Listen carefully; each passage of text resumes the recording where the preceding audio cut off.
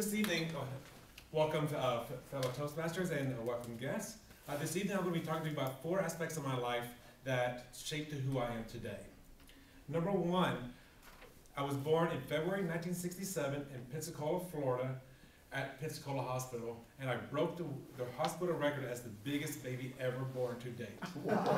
Coming in at only 12 pounds and 7 ounces. Oh my God. So as you can see, even as an infant, I could break records. The second big event that affected my life was growing up with my mom and my 2 brothers, is that my mom had this love to travel. She usually did not have very much money. However, whenever she did, she would want to go on a road trip somewhere. We would go down to, say, Key West, Florida to visit family, Jacksonville, or even up to Tennessee to visit my father's family.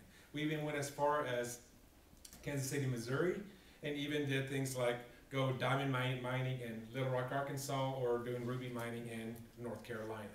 So growing up, I got a huge love for travel. So when I graduated high school, I still want to continue that love for travel.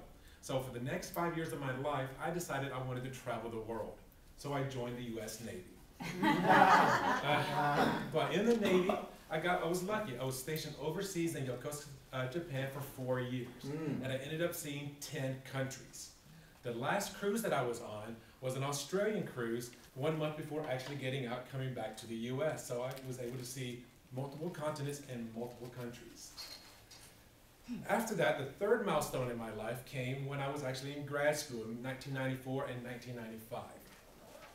This was outside of a town called Tallahassee, Florida. There's a small town called Quincy, Florida that is just neighboring to that town. One day I was actually just driving around Quincy and I noticed one road was blocked off and there was a small independent film going on. So I decided, you know what, let me see what's going on here. And I was able to get on that production, working as a production assistant and sometimes as an extra for the film. One of the things I found out was that when working on the film was that I actually got bit by that film bug, where I just loved the creativity of being on film. However, the one thing I did not like being in front of the camera. I did not want to have lines. Second thing was, I did not want to be behind the camera either, hanging lights, hanging fixtures, doing all this stuff, because you'd be doing that for 2, 3, 4 months at a time, it's just going to be boring. So I decided I would do something different. I decided I would go into the stunt business. And I remember one day sitting at a Chinese restaurant in Tallahassee, Florida, and I was thinking to myself, you know what, if I'm going to be in the stunt industry, one of the things I could choose to do for myself to prove that I can do it is to see if I could jump out of an airplane. So the following day, I jumped out of an airplane. Obviously I survived, and I've had 19 jumps since then. While training for the stunt business, I realized, or in Tallahassee, I realized, number 1, I did not have a mentor. I did not have special trainings or anything. So what is a person to do?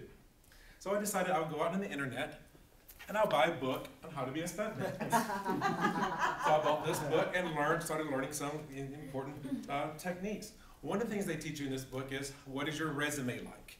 So I decided to make myself more apt to be able to do these stunts would be to have a wide diversity of things. So I started whitewater rafting.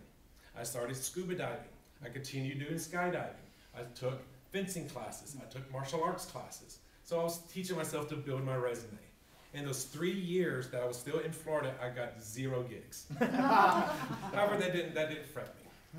Later on, I moved to Raleigh, North Carolina, started doing more trainings, got on some actual stage productions, and was able to get some good training. And in the year 2000, I ended up moving to Wilmington, North Carolina, where I started training with a stunt troupe called Studio F, where we were doing all kinds of different independent films. Shortly after training with these people, I became a assistant stunt coordinator and also working as a stunt safety. Shortly after that, I started doing my own stunt coordinating for film and also doing fight choreography for stage. I worked on Hamlet, the Scottish play, if you all know what that one is, as well as Romeo and Juliet. What I learned about doing the film stuff is all about creativity, creating something unique for the audience to enjoy, that they could be intrigued as well as be entertained. So to tell you something that's hilarious, I want to actually go into my conclusion. In conclusion, when I was born, I realized I could break records. Just being the biggest baby, that was number one. I could always break a new record.